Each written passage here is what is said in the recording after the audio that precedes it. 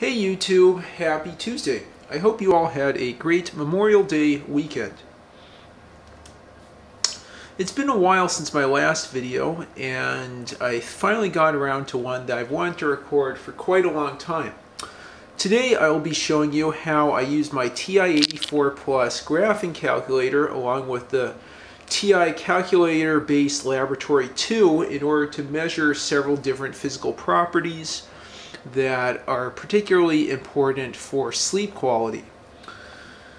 But anyway, the point of this video isn't just for that. It's to show you how you can use your TI-84 Plus graphing calculator along with the TI Calculator Based Laboratory 2 as a very simple, inexpensive, reliable data acquisition system. I'm not quite showing you this. My cat's very excited about this video. I'm not quite showing you the CBL2 right now. Let me turn the calculator quit and then turn the calculator off. Okay, so we'll do second off. Let's turn the calculator off and just see the CBL2. Okay, so this calculator is lodged on this track. I'll disconnect the cable and go ahead. Oh, yeah, so it's disconnected. And then disconnect the cable there. And then get this backpack off. You can see that is the CBL2. Okay, hopefully we'll get that in focus. There we go. Now it's in focus. You don't use the CBL2 by itself. What it does is it will install a program called DataMate, and really I think just one click to a TI-83 Plus or TI-84 Plus graphing calculator, which you can then use to acquire and visualize data. So on top there's a transfer quick setup and then start stop button, a little foot on the back side of it here, and as we'll see in a second, this thing needs 4 AA batteries to run. Very, very easy. Okay, so we'll get that flip back. You can plug in up to 3 different sensors. They're on the side. Yeah, hopefully we get that in focus. Yeah, channels 1, 2, and 3, all in green. And what I have attached are 2 default sensors that come in this package. They're pretty cheap. You can get these for $20 or $30 on eBay.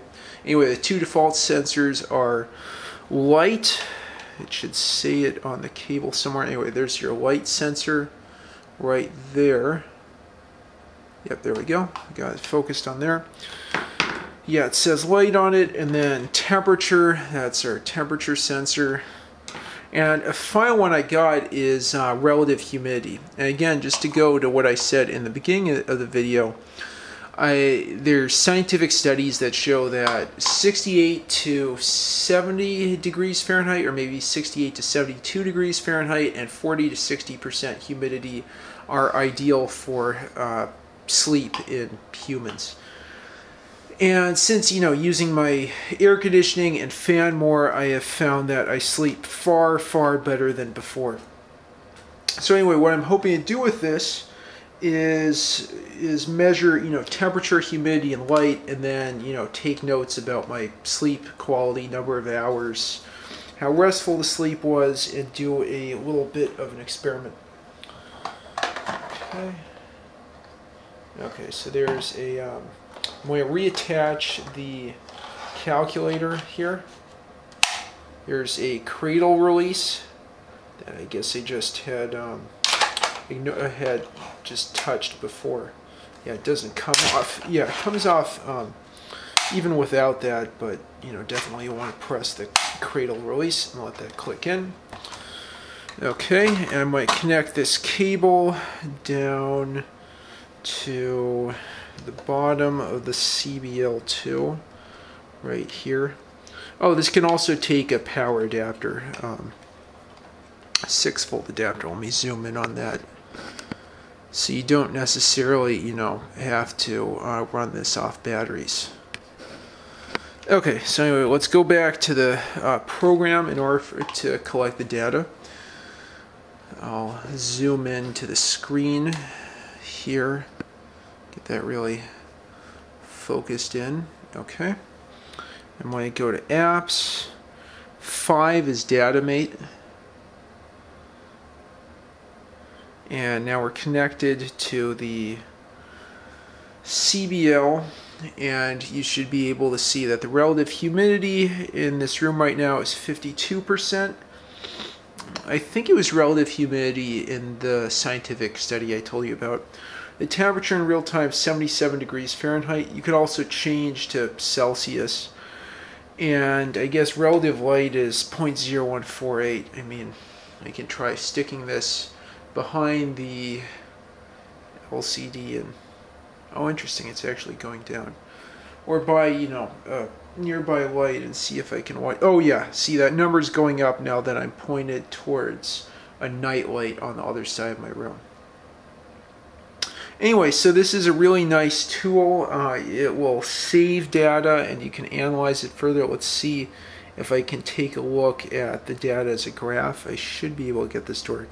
But anyway, you can adjust the time granularity, you know, how many seconds between readings, and also acquire and save data into Flash, I believe, on the CBL itself.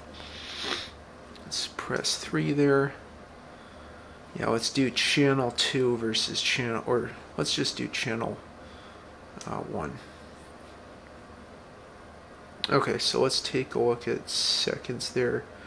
Okay, so it's just showing over 600 seconds that the relative, okay, I thought that was higher. This might be prior data. So I don't think that reflects what we're seeing now. Okay, main screen. Yeah, it's a little bit odd when, you know, the relative humidity percentage is 52%. That was showing 50.5 to 49. So I might need to see if that's old data. Yeah, okay, so that, I think that was old data that was collected, since I think you have to press start in order to acquire data to then graph later. But anyway, this is really inexpensive. I think it was probably $50 between the CBL and the relative humidity sensor, and I, you know, again, plan to collect data with this up until I build my own Arduino or ESP32 based temperature, humidity, and light Wi-Fi based sensor that wouldn't be on the internet, but, you know, just on a local LAN, transmitting data to a computer to then analyze over time. Again, see how those values change depending on days, depending on time of day, and depending on seasons, and then, you know, take sleep notes and compare it. I know I've, you know, slept a lot better with lower, but, you know, not too low humidity. Anyway, if you have some creative uses for a CBL or CBL2 or other thoughts about how to use this, please leave those down in the comments. Please leave those in the comments down below, and like and subscribe as always. I'll hope to get some more content here pretty soon. Thanks everyone for watching.